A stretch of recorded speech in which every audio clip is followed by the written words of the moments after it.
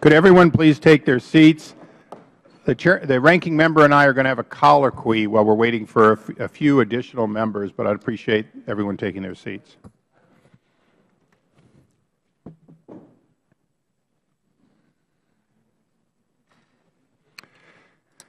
I'd now ask unanimous consent that the ranking member and I have such time as we may consume to engage in an educational colloquy. Without objection, so ordered. Over the years, Congress has mandated, if not thousands, certainly, well, has mandated thousands of reports to be prepared by Federal agencies. Well, each of these individual reports may have been well-meaning.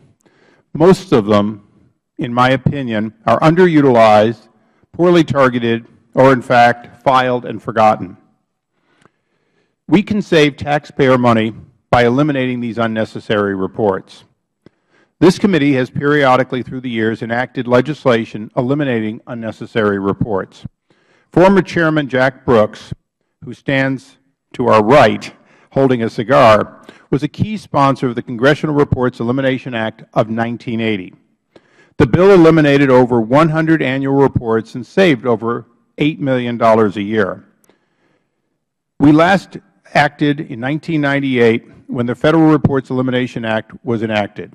In 1998 and an earlier 1995 Act together eliminated hundreds of unnecessary reports and saved millions of dollars.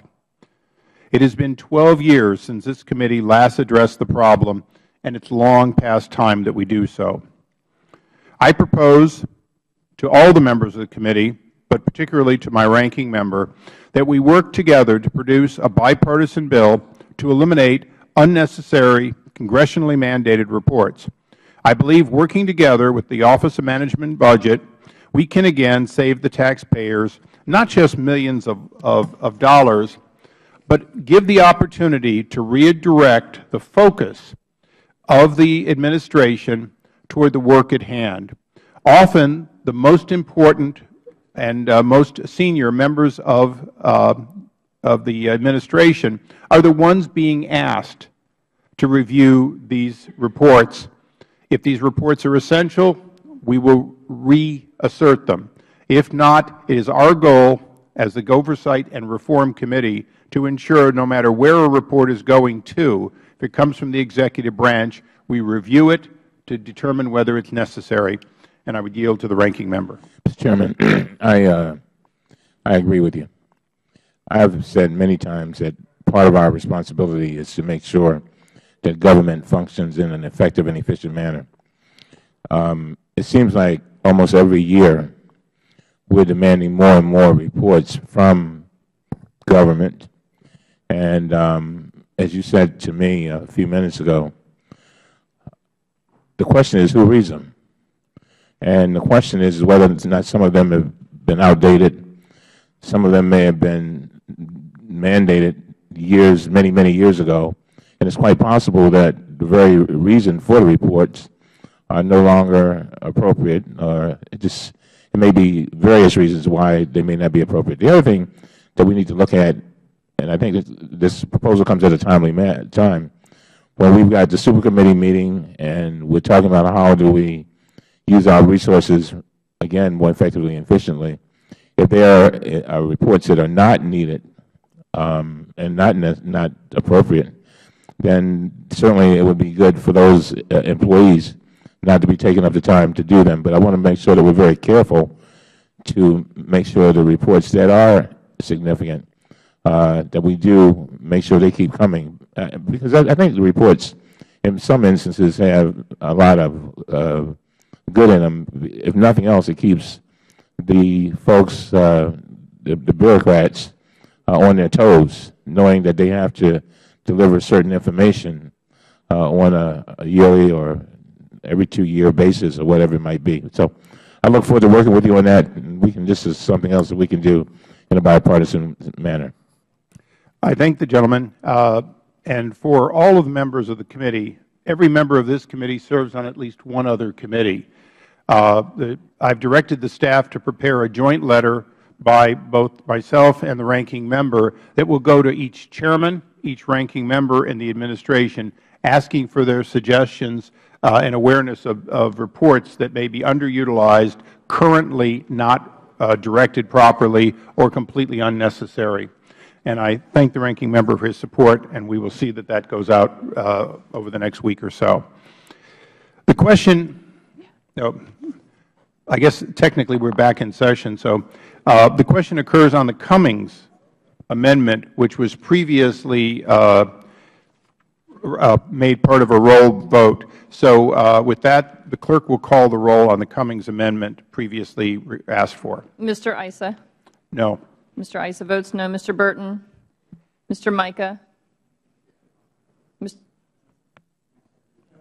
Mr. Mica votes no. Mr. Platts? Mr. Platts votes no. Mr. Turner? Mr. Turner votes no. Mr. McHenry? Mr. Jordan? Mr. Jordan votes no. Mr. Chaffetz? Mr. Chaffetz votes no. Mr. Mack? Mr. Mack votes no. Mr. Walberg? Mr. Walberg votes no. Mr. Lankford? Mr. Lankford votes no. Mr. Amash? Mr. Amash votes no. Ms. Burkle? Ms. Burkle votes no. Dr. Gosar? Dr. Gosar votes no. Mr. Labrador? Mr. Labrador votes no. Mr. Meehan? Mr. Desjardins?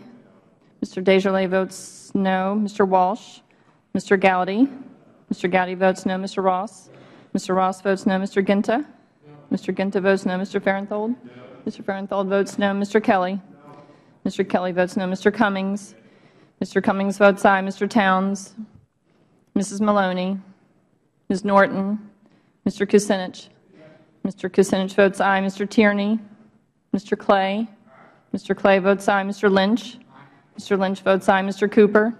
Mr. Cooper votes aye. Mr. Connolly? Mr. Connolly votes aye. Mr. Quigley? Mr. Davis? Mr. Braley? Mr. Welch? Mr. Welch votes aye. Mr. Yarmouth? Mr. Murphy? Mr. Murphy votes aye. Ms. Spear? Ms. Spear votes aye.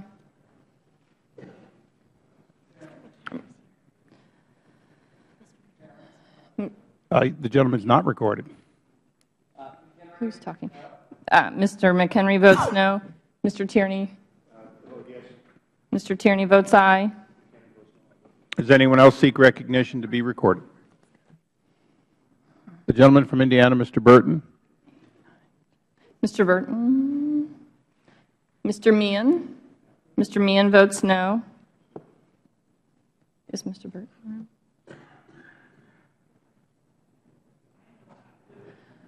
I hear him. Mr. Burton, you're not recorded. Mr. Burton votes no. Does anyone further seek recognition? If not, the clerk will report.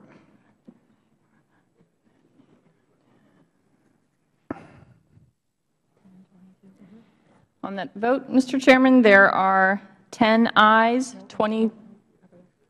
The amendment is not agreed to. No. If there is no further discussion, the question is on the amendment in the nature of a substitute. All those in favor say aye. Aye. Those opposed, no. No. In the opinion of the Chair, the ayes have it. The ayes have it. I now move that the Committee on Oversight and Government Reform report H.R. 373 to the House with the recommendation that the bill do pass as amended. The question is on favorably reporting House Resolution 373 to the House. All those in favor signify by saying aye. Aye. Those opposed, no.